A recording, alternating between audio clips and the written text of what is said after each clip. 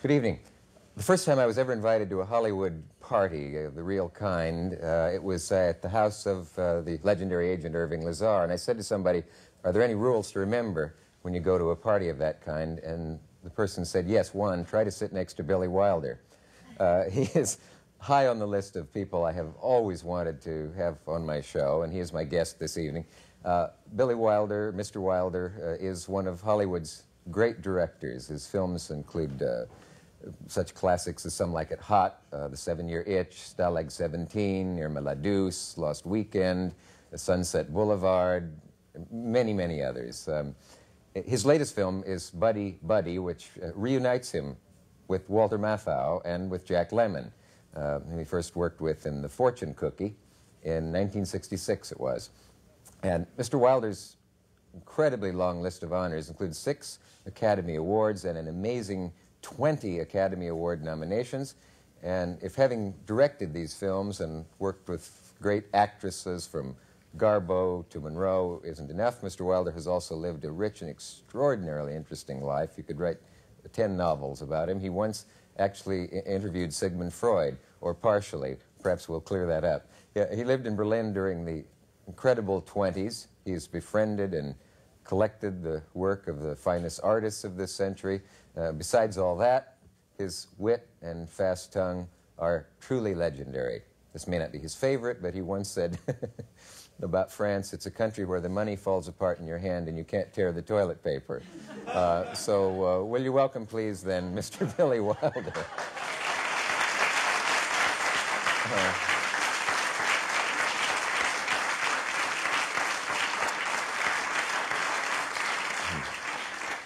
I don't know if in your collected quotations that's your favorite, but for me it would be hard to top. It's sort of partially forgettable. Okay. By the way, can I clear up something that's bothered me some? The idea of a small boy in Germany being called Billy seems a little incongruous, as if the scriptwriter made a mistake. That's true. My second name is Wilder, which easily enough can be Americanized into Wilder. Mm-hmm. My mother had spent like about 15 years as a very young girl in America. Came back to Europe, married, had 2 sons. The older one was called Wilhelm, which would translate into William. That makes it even more complicated. So there was a... And that's my brother's name. Yeah. W. Lee Wilder, he calls himself now. And my name was... in my birth certificate was Samuel Wilder, but my mother, being very American, she called one Willie and the other one Billy, and that's the way it was. Okay. And I didn't want to interfere with that. But I gather she liked America. She yes, instilled in you a desire to be there, did she? Or just well, of course. Yeah. But in those days, you know, when I was young, the idea of going to America, I mean, that was the dream of everybody.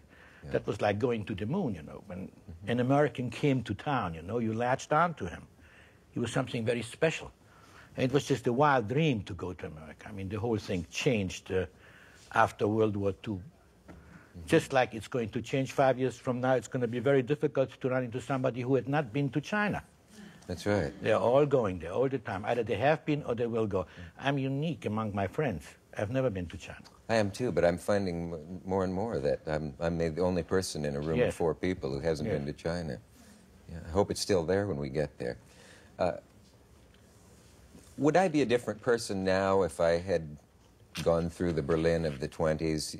It's always so frustrating when you read these books that say, oh, that was the time. There has never been anything like it. The decadence, the art, the decadent art, the wild people, the drugs, the entertainment, the fomenting literary movements, the various strange things that went on, the beauty of the city.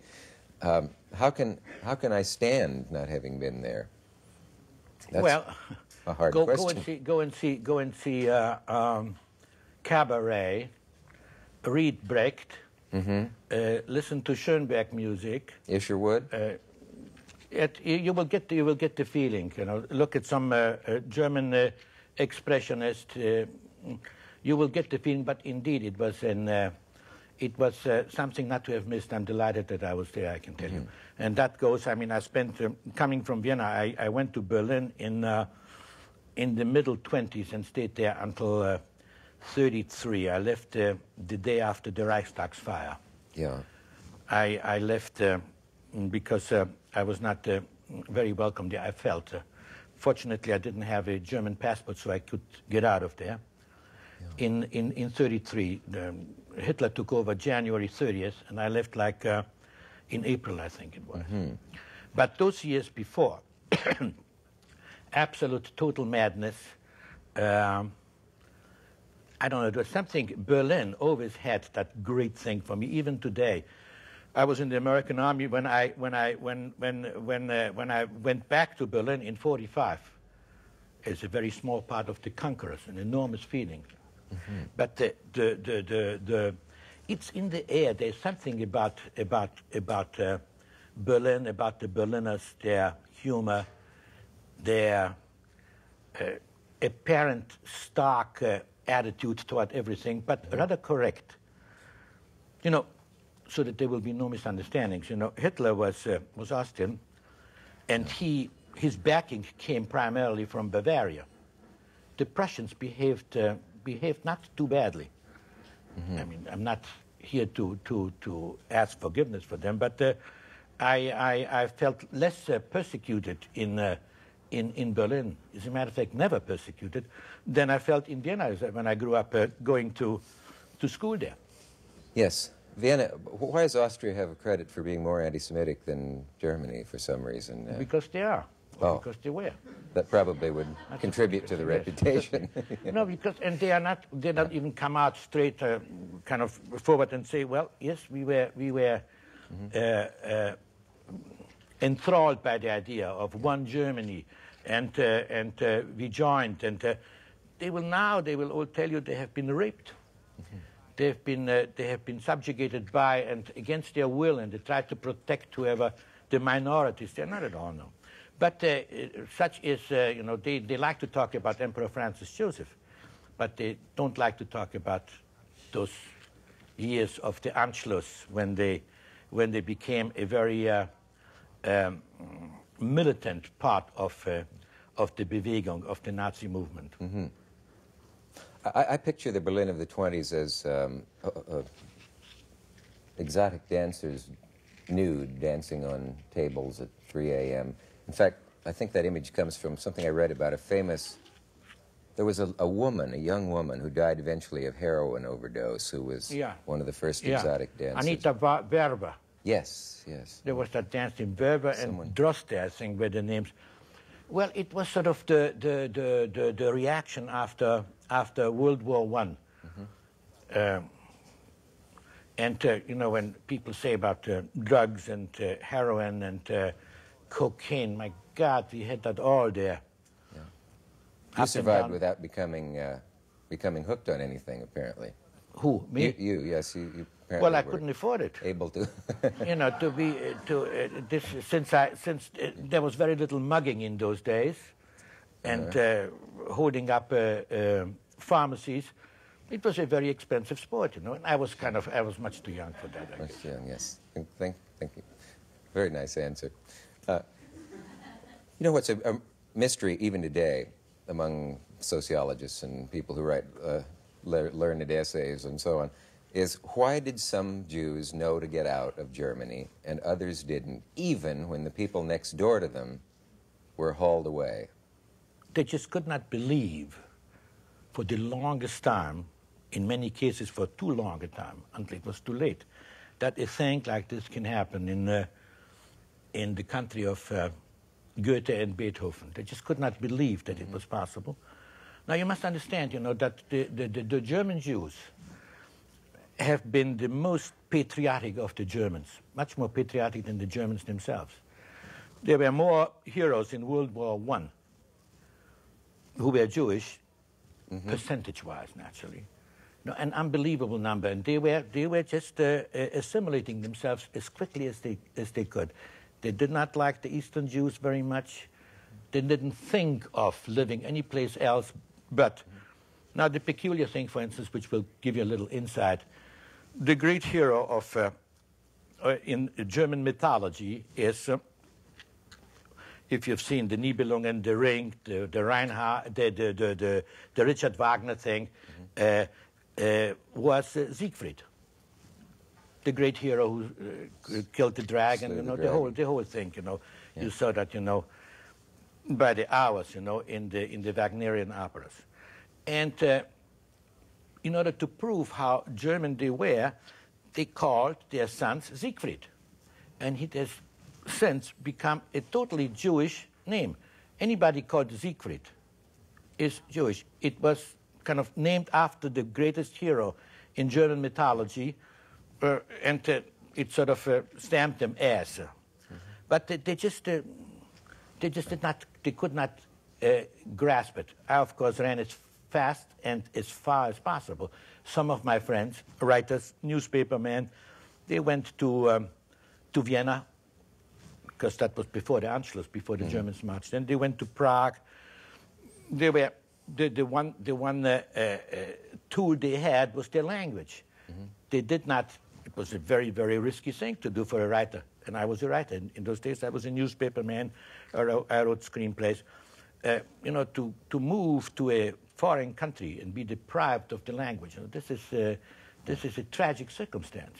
But you also said something I hadn't thought of, which is they could say, surely they won't do anything to us, or your father and your grandfather fought for this country and we live here. Yeah, they paraded with medals from... Nothing helped them, believe me, absolutely nothing. And yet you lost relatives, didn't you? Yes, my mother and my grandmother and my stepfather, they died in Auschwitz, yes. In 1943. That time I lived in America, there was just nothing one could do. Yeah. Have you ever had any desire to go to Auschwitz I have been to Auschwitz. I've been to Dachau in 45. Yeah. It's very touching, but it's very strange, you know, how people react to that thing. Like a friend of mine told me that he went to see the Diary of Anne Frank, the play, and he went with a young man, not necessarily German. He was European, I think, or maybe American, I forget. And after the play, he said, well, would you believe that things like this could happen? And the guy just looked at him and says, well, let's hear the other side. Let's hear the other side? Yeah. This is kind of just a one man's perspective of that thing. Now let's be, you know, let's not rush to a judgment. How quickly it is forgotten. Wow. Let's be fair to Hitler, in other words. Well, no, let's be fair to the truth. Nobody is unless and... No, that we just had that, having that lawsuit, which they lost now, of that professor somewhere in Orange County who... claimed it never happened? Yeah, they claimed that the whole thing is... it was staged by some people in Hollywood. They got themselves some very hungry extras who had to play dead, or you showed their ribs. But... the whole thing, you know, it was staged, the ovens, incredible. It is amazing. A professor yet. Yeah. Well, as we all know, there are some professors who would be better off elsewhere. Was Marlene Dietrich one of the young figures of the 20s Berlin? Yes. Yeah. Could you see then that this woman has star quality? No, I couldn't. I couldn't. She does have star quality. Can you now? Yes, indeed. Oh, yes, okay. absolutely, indeed. You know, it's look, she is kind of an elementary thing, you know, in thinking about absolutely. But in those days, you know, she was in little actors who played smaller parts. Sternberg came to Berlin to shoot the Blue Angel. Originally, he wanted to do a whole different story, a different script, but then they settled on Heinrich Mann's Professor Unrat, which became the Blue Angel. And he saw her, he saw something in her, and he made her. Yeah. It is a whole different Marlene now than the one that we knew in the coffee houses and restaurants or the stages in Berlin. And without him, she would probably not have been... It needed that thing. That's the way it happens. You know? Like Louis B. Mayer, I understand, went to Europe and hired a Swedish director by the name of, I think Seström was his name. I would have to check up on that. But however, the director said, look, I cannot go to Hollywood without a young actress who's a friend of mine coming with me. I would be very lonely. I just couldn't do it. So in order to get that great director, Louis B. Mayer says, oh, the hell with it. Bring her along. And that was Garbo. Now, the director has forgotten, but that was Garbo. But Marlene, and a very brave woman indeed, believe me, a very, very brave woman. I think that being the daughter of a Prussian general, she behaved incredibly correctly. She was a very, very moral, strong thing that we should be very proud of. And I saw her during the war. You know, she was entertaining troops. You know, in 44, 45, yes. And for years she didn't want to go back to Germany. She's quite something. Yes. So you admire her very much. More ways than one. About Garbo, here's something I've heard two versions of. One is that if you walked on the set and watched her shooting a film, you would be stunned, yeah. And other people have said, it looks like she isn't doing anything. And then you see the film printed the next day, and there's this magical thing happening, and you couldn't see it there, but she knew in some instinctual way. Is the truth somewhere in between, or what was your experience with Well, first let me correct the thing, because I cannot take credit. You said I directed among all the people, male stars, female stars. I never directed Garbo. I was one of the writers on Ninotchka. On Ninotchka, yeah. And one day I came on the set, Lubitsch was directing it, and she was a very private person. She sensed that there was a stranger on the set. And she just whispered something to somebody. And as I was standing and watching the scene, suddenly 4 guys came up and put up a blackboard between me and the scene that was going on. She just didn't want to be watched. Well, there's something very, very magic about that curious element X, you know, that if we knew what it was, if we could patent it, if we could reproduce it, we would have many Garbos and many stars, many Streisands, many Crawfords, many Shirley Temple. It's been tried and tried, you know. Same hairdo, prettier, dances better, but it's just not Shirley Temple, you know. They brought all of those kids on. You remember those waves. It's something that you could not foresee how it works on the screen. Now, Gary Cooper, for instance, was another one like this. You know, you watched him play a scene and he did nothing. But then you watched the rushes next day, and there was that tremendous thing coming off. A whole different thing than what you saw with your naked eye. Is there anything you can learn from that? Like the best rule is to underact on the screen, or anything? Or is it simply that certain personalities have it? Yeah, it's kind of that magnetic thing, you know, something that grabs the audience's interest. That sort of where you have to watch with great fascination, where you just can't help yourself. You don't want to take your eyes off that person. And you're born with that thing. Did you find that Garbo had that same quality in person? You've met her, I know. Yes, I met her quite a few times. Well, no, but you see, by this time, you know, you superimpose, you know it's Garbo, so it's very difficult. You know, it says, who is that? You know it's Garbo, so you already look at her differently. Yeah.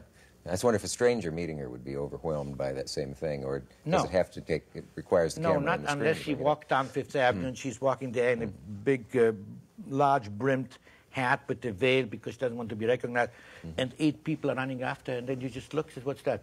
You say, that's Garbo, and you join those people and you run after her. Would you have wanted to have a love affair with her if you could? Garbo? Yeah. What a fantastic idea. I'm sorry, I don't know. I would not, but I tell you something very peculiar.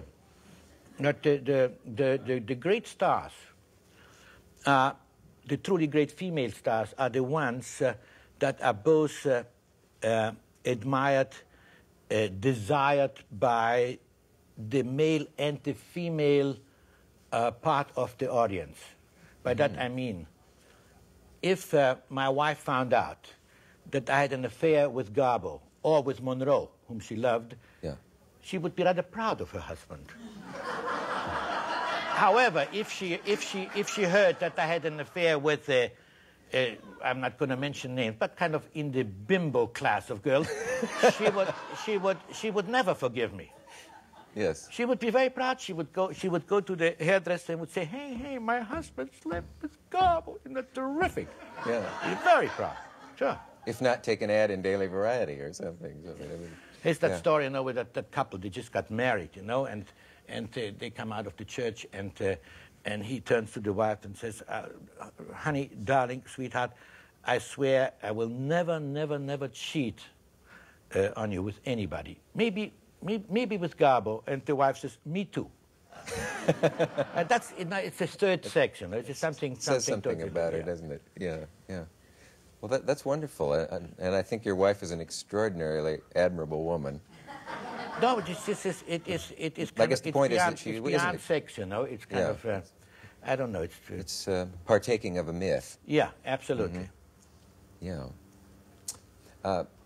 I said at the beginning, and I realize it was partially accurate, that you interviewed Sigmund Freud. Now, the fact that I can be sitting next to a man who was this close to Sigmund Freud, well, seems almost as strange to me as if you said you had interviewed General Custer or Columbus.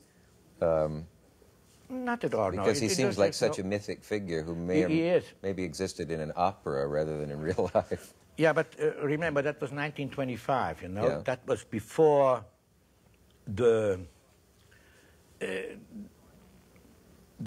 Freudian thing kind of jumped across the borders, you know? This was, in those days, I didn't know anybody who had been analyzed.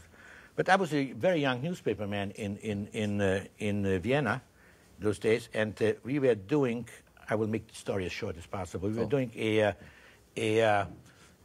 for the Christmas number, as they did every year, they would have one topical question.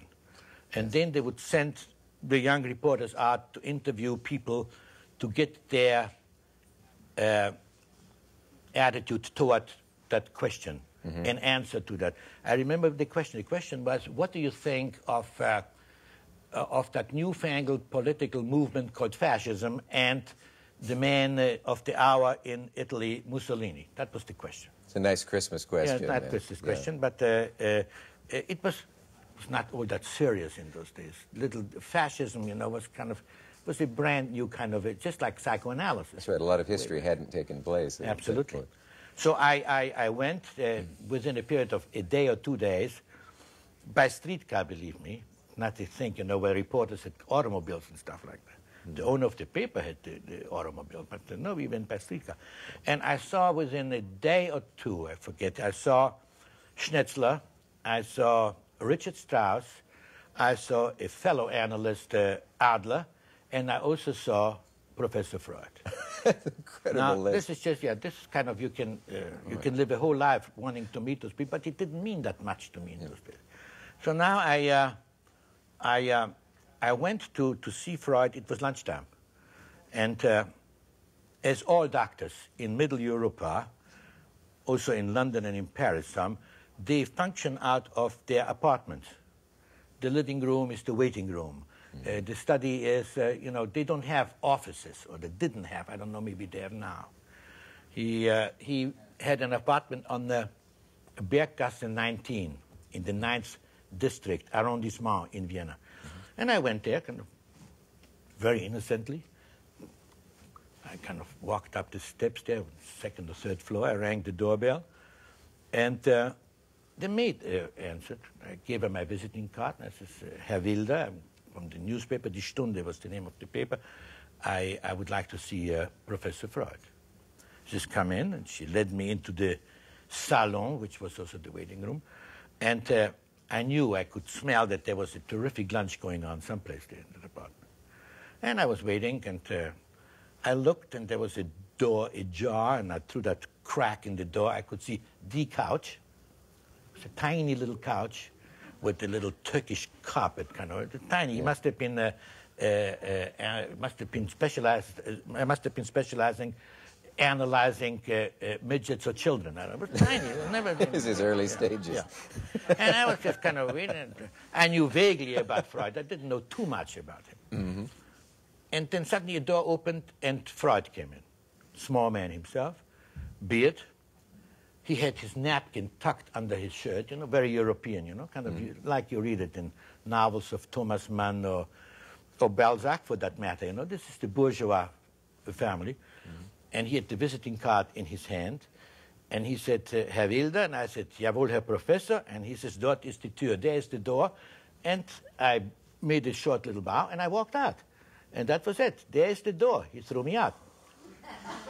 Now, in retrospect, I think it is much more honorable to be thrown out by Freud than be given a state dinner by Colonel Gaddafi. You agree with that, right? Yes, if you have your choice. Oh, yeah, if you have the choice, always. Yeah. Or if you have dinner with Gaddafi, keep your eye on the door. So Freud gave you the heave-ho. He gave me the heave-ho, and he hated newspaper men anyway.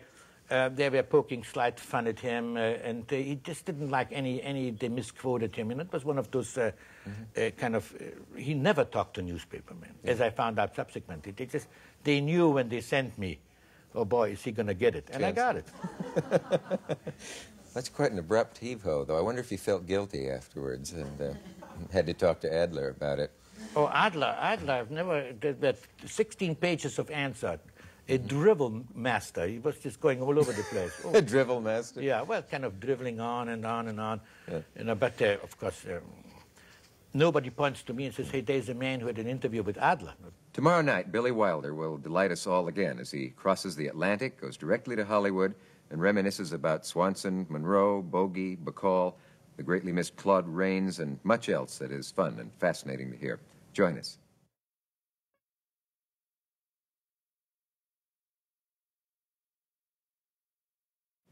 Tonight we continue this rare opportunity to capture the wit and charm of Billy Wilder on television, and we will start right up with the subject of famous roles. There are always stories about famous movies which we can only think of one way. I mean, you only think of Bette Davis in All About Eve, and yet you hear that someone else was offered the part. In fact, I think Claudette Colbert. That's right. Colbert was offered the part, that's right. And I can only think of Sunset Boulevard, of course, as Gloria Swanson, and yet she was not the first choice, I learned. Well, she was, in a sense, the second choice. When we were talking very vaguely about the concept of the picture, but as we mapped it out in more detail, as it fell into a first, second, and third act, and the scenes got to be written, the original concept, which was Mae West, I think, and then subsequently it was between three former big stars. Yeah. Mary Pickford and Paula Negri and then Swanson. It then kind of, I made a test with Swanson, it was clearly Swanson. But, you know, the remarkable thing about it is, I was just thinking about it the other day, that as you think back, and please don't, to the picture, no, because I never look at my old pictures, but people do talk about that picture. It was about an old washed-out star with the sound coming in and she being a silent picture actress is finished and covered. Now, very few people realize that Swanson was but 50 years old when she played that part. She's 82 now, and the picture was made 32 years ago. In other words, Swanson, when she made that picture, was younger than, say, for instance, Audrey Hepburn is today. Isn't that astonishing? That is, that takes me a moment to get my mind around. She was but 50. But we had that big chasm that worked for us, namely the transition from silent pictures, the people that fell by the wayside, and when the sound came in. It's also ironic that she tested for it. I suppose everyone has thought of the joke, if she hadn't gotten the part, would you have told her you only wanted her car? But yeah, there is a part of, there's a little bit of that in the picture itself, too. Yeah. There is sort of Raskini car. And the pleasure she was to work with, just marvelous. I loved working with her. Who are some of the worst people to work with? You know, I'd like to tell you just one thing, you know, that I have very much like some of our presidents, I have a penchant, you know, every time I open my mouth, I put my foot in it. So I better be very careful, you know. I rather not tell you the worst people. I can understand that. It's very, very difficult because the moment may come where I need them desperately. You say, oh, you said something nasty about me on that Cavett show, so just get lost. No, there are no. There's some more temperamental people, some more difficult people, some more complex people, some easy people. They're all very different, you know. This is like a doctor dealing with patients. It's not, one patient is different from the other one. They all kind of have their own personality. Surely the ones with the talent, the stars, you know, they're all totally different. They have to be treated differently. I read something you said once that someone was saying, how could you work with someone terribly temperamental? And you said, my grandmother could be on time and know her lines and be ready when we're ready to start, but she wouldn't necessarily be Marilyn Monroe, I think it was, in fact. It was Monroe, yes. And in other words, that you, somewhere there's the line, to the talented much will be forgiven.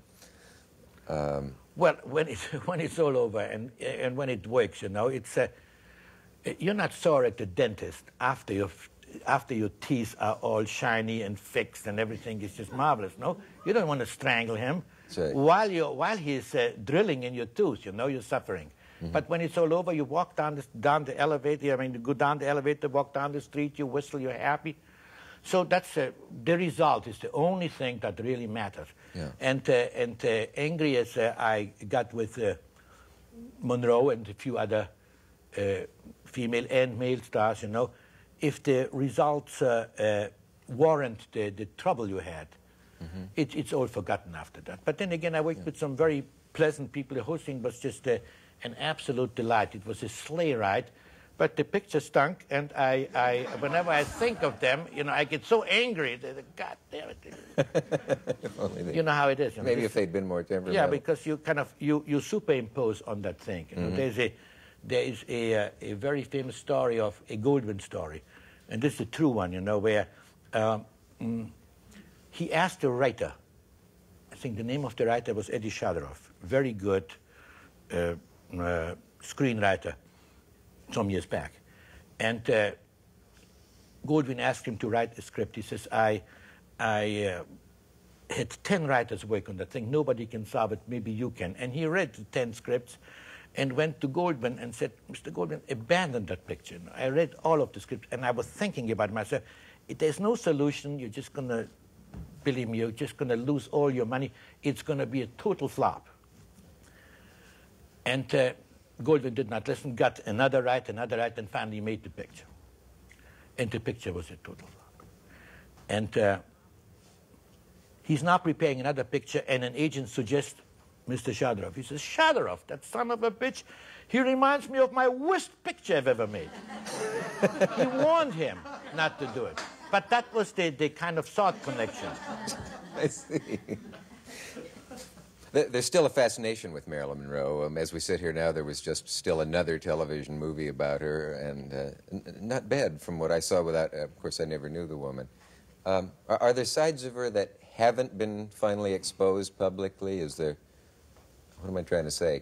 Could you see what her tragedy was when you knew her in ways that haven't been perceived or told?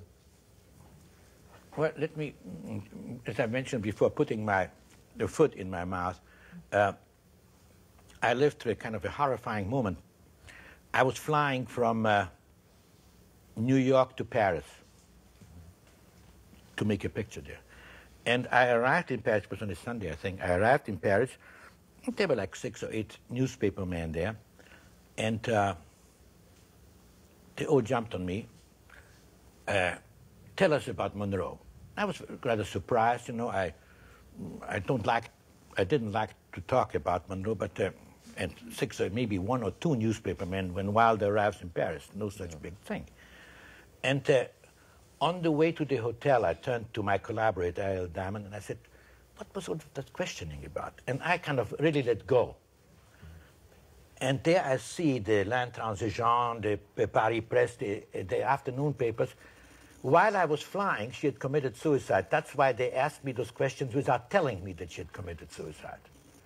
I got caught there, you know, so I would certainly not have answered those questions, or certainly not that way, if you know what I mean. You mean they had said, let's not tell him, he may not know, yeah, do you think, conspired to... I don't know whether... Really? They did not tell me. They just started asking questions about Monroe, and I just answered, not knowing that that poor girl was dead.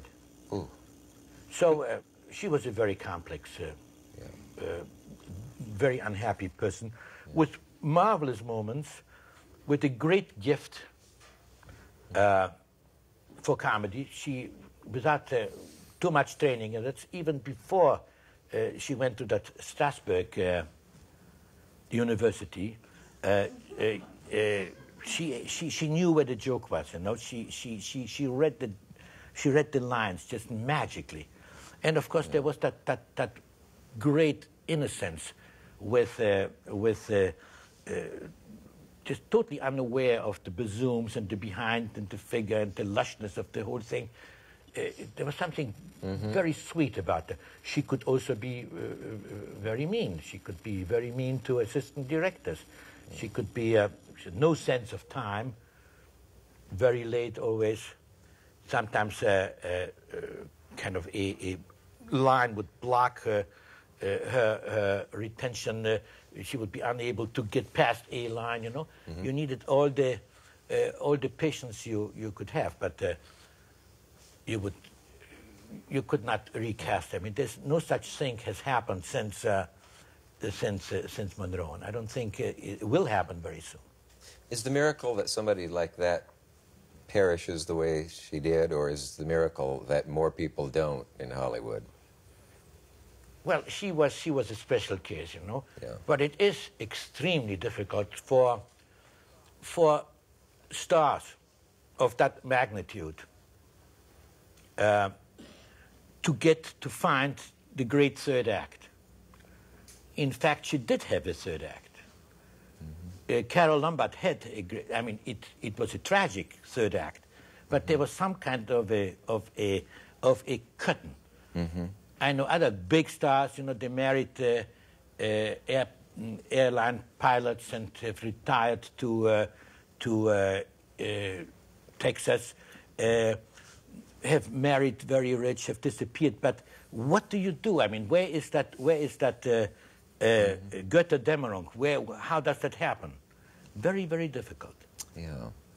And when I see those great beauties, the great stars, sometimes they still show up in small parts on television or in movies, and I say, my God, that was blah blah.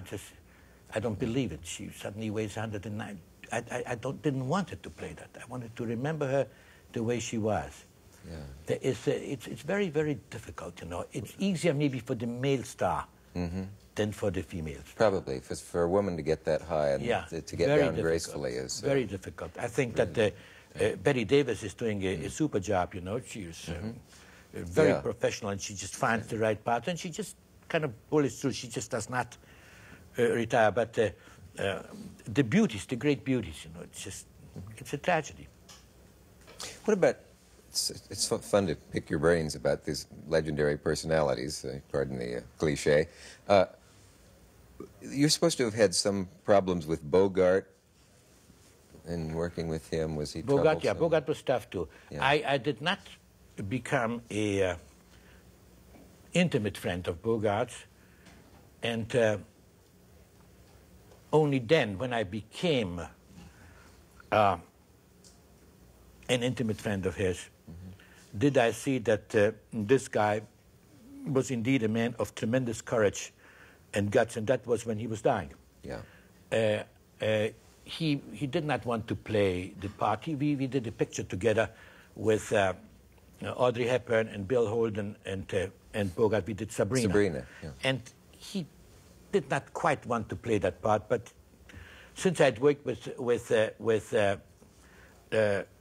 Bogart, rather with Holden and with Hepburn before, he thought that I was siding with them, that we had drinks after after the shooting, and we excluded him, that we had a little clique. And he was just not a very friendly guy in those days. He would kind of... hard to imagine him insecure, though. You can't imagine. It's hard to imagine that he would be. He was terribly insecure. There was once a New Year's Eve party. A friend of mine, he's dead now, a writer by the name of Charles Lederer. I'm sure you heard of him. He gave a New Year's Eve party every year, every other year. Everybody came. Small house on Bedford, and there were always hundreds of people invited. And among them were also, I mean, every star in town came, like the old Spiegel parties, but Spiegel had moved to London, so Lederer took over those big New Year's Eve parties. And there was every star in Hollywood, and also the Shah of Iran was invited to that with his retinue, and I remember dancing on the floor, packed, and there was people, and there comes a word that you're going to have to bleep out, but it doesn't matter to me. I saw out of the corner of my eye, I saw Betty Bicall dancing with the Shah. And as they were dancing, he was a rather small man. He said to her, he says, "You dance beautifully." And she says, "You bet your ass, Shah." So that I just heard. Then suddenly there was a little commotion, and what had happened was that some Canadian Air Force cadets who had been training somewhere in Orange County had also, they were not invited. They just kind of crashed the party. Crashed the party. There they were. And there was one kid about, I don't know, 5'2", and he kind of with acne and seeing stars, you know, he was just going from one star to another, pinching their behinds, you know, just kind of drunk at the elation. They're all there, right? And she grabbed that kid, and she said, "Boogie, you know what that guy just did to me?" And Boogie got into a little bit, and the guy said, "Oh, shut up," the cadet said, the Canadian cadet, and slapped Bogart's face. And he says, "Get the police." And somebody got to the, and he hid in the toilet, watching. And when the police came and took the cadets out, he opened the door. He was the great hero. "Out, out, you sons of bitches, out!" So he was not the great hero then, no? Well, I think that speaks well for him. Yeah, he defended the honor of his wife as much as he could. Yes, but, it only shows what a wonderful actor he liked to incite people. He would he would kind of needle one against the other and watch them fight it out. But he himself would not partake in anything physical. So it shows he was a supreme actor on the screen. Very good, very, very good. Yeah. You were friends with Peter Lorre, and to yes. me he remains one of the most attractive, it's not really the right word, but compelling figures who's ever been on the screen, back from the movie M, where he's a child murderer, up through everything he did, it seems. He yes, just, that was that little ensemble that they had at Warner Brothers, you know, with Bogart and Green Street and Laurie and the whole. That was the thing that was traveling through Morocco, Casablanca, and with Peter Lorre, great friend of mine from Berlin, where he made M. And when we first came here and were desperately trying to learn English, we were just completely shut off. We were staying, we had one room together at the Chateau Marmont. And the question was, who's going to get the dime for the can of Campbell tomato soup, you know? We were living like that. But he just was a... He had that uniqueness, you know, that he had, and Stroheim had, and Sig Ruman had, you know, were actors irreplaceable. But, you know, those guys, they will never come again. You know, it is sad to have Garbo not act anymore. It's sad to have lost so many great actors and actresses. But one of the saddest, for instance, is my great favorite actor, Claude Rains. When the Rains left, you know, a whole slew of pictures could not be made anymore. An incredible That's right. thing there, you know, just a great force. I mean, he in Casablanca or Mr. Skeffington or whatever, or even without seeing his face, the Invisible Man. Invisible Man. Absolutely super. Did those people realize, do you suppose, how beloved they were, or how deified they are now by film buffs? And absolutely. You know, what was not very good in our remembrance gets worse. What was good, kind of to switch for a second to baseball, if you don't mind, and we better, because the game may not be rained out. This will give you a clue when we're taping this. Yes. I tell you now, for instance, Koufax, you know. Koufax was a marvelous pitcher, you know, but in our recollection, and it all was kind of geometrically magnified, he's deified now, you know. It was a very good picture, but when he was pitching, and when we knew him, when we talked to him, say, it was just, you did not know that there was Freud plus Rains plus Garbo, right? Right. That's funny you mentioned I remember doing a show with Betty Davis once in which she said, somehow when Claude Rains died, it just seemed to be the end of an era for absolutely. me. I didn't hear, I didn't know she said that, but how out there it was. And other actors, if I may, because everybody always talks about the same 10 top stars, but what was underneath, you know, how solid it was.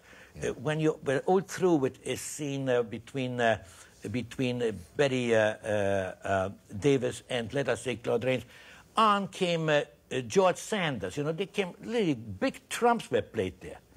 They were just all tremendous actors. That's right. It doesn't seem like that sort of strength in character acting is around.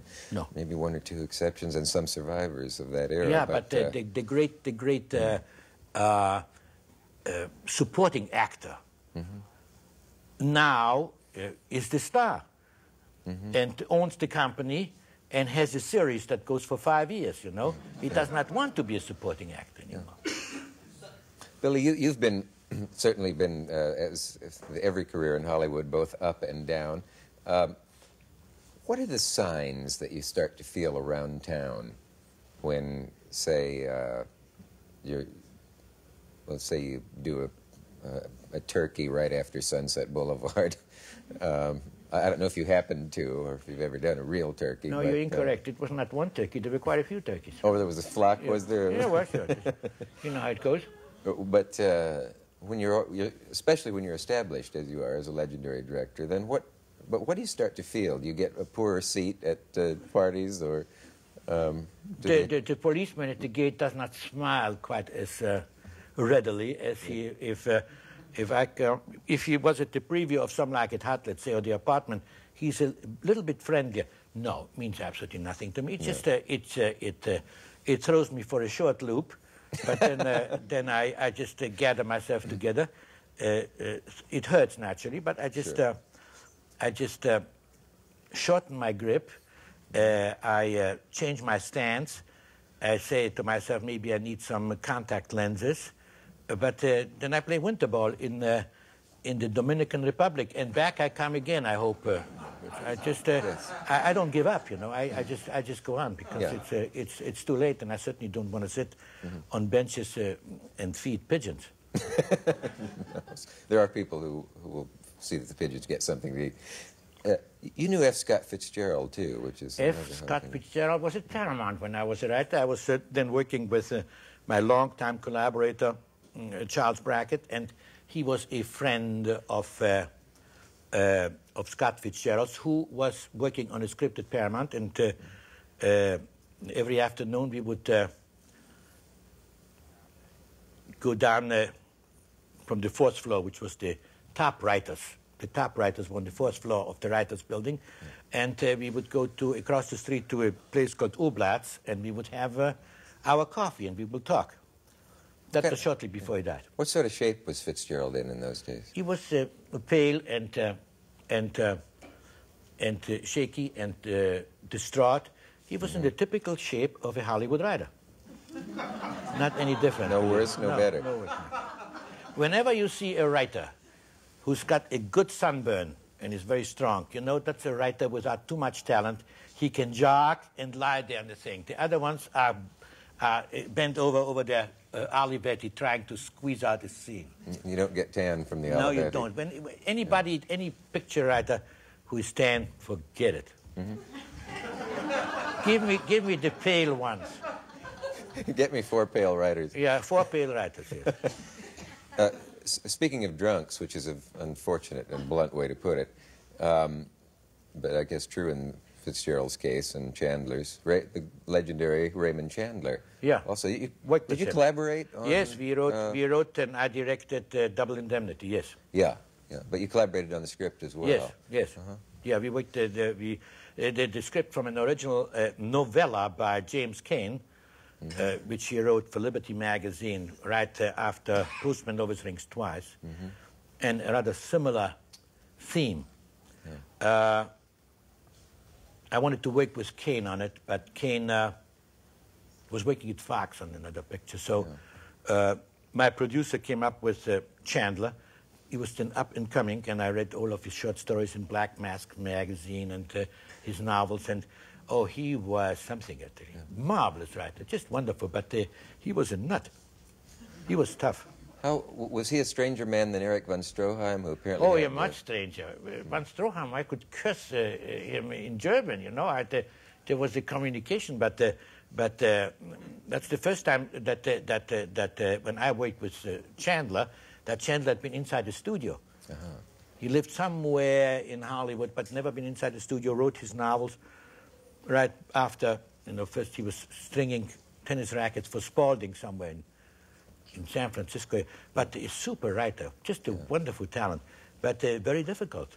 Lady in the Lake is a classic. Yeah, all of them, the Brasher, the Balloon, the Big Sleep, you know, just a wonderful mood, just Hammett and Chandler and James Cain in that period, my favorites, naturally. Yeah.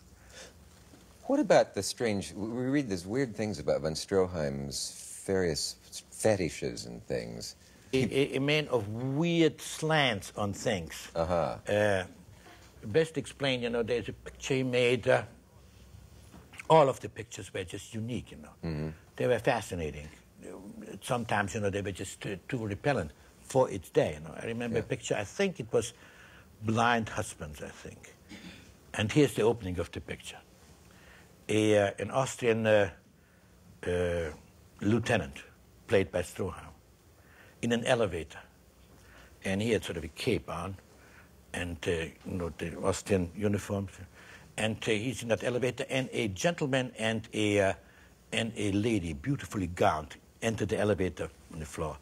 And the guy takes his hat off, and as the elevator goes down, he looks at Stroheim and finally says, "Don't you know better than not to take your hat off when a lady is present?" And he slaps his face. And Stroheim just stares at him. Elevator arrives downstairs. The lady and the gentleman walk out, and as Stroheim gets out of the elevator, the cape sort of opens a little, and you see he's got no arms. That's just for openness, you know. Kind of, ooh. That's the first laugh. Yeah, well, that's the kind of mind that he had. Wow. But he was kind of a man possessed, and in many respects a genius, but then ultimately so expensive, such a perfectionist, or trying to do so many things for which the audience in those days certainly was not ready, that he was let go. But when I made a picture with him, I remember in the early 40s, 5 Graves to Cairo, where Stroheim played General Rommel. Yeah. And I was a great admirer of his, but I had never met him. He had arrived from Paris for that part. And I was shooting in India. I was shooting some tank stuff, and I came back to the studio, and they told me Stroheim has arrived, and he's now at Western costume, being outfitted in his uniform, you know, the Desert Fox, you know, Rommel. And I run up to Western costume, around the corner from Paramount, right on Melrose here. Yeah. And I see him there, and I clicked my heels, and I said, Herr von Stroheim, I mean, this is just What a marvelous moment to meet you, and what a tremendous honor, you know, that little I should now be directing the great Stroheim. And he just stared at me, and to make him feel at ease, he says, your problem was that you were 10 years ahead of your time. And he looked at me and said, 20? That was Stroheim, you know? That was your meeting. Yeah, that was Stroheim. Or then I'm sorry. I'm sorry, too, that at this point we have, to put it bluntly, run out of tape for the moment. And so we shall have to say goodbye temporarily. I hope it's only... You want me to get the hell I hope it's only temporarily. We were out of tape, and Billy Wilder was out of time. He said that he would come again, and I certainly intend to ask him. Thank you, Billy Wilder, and good night.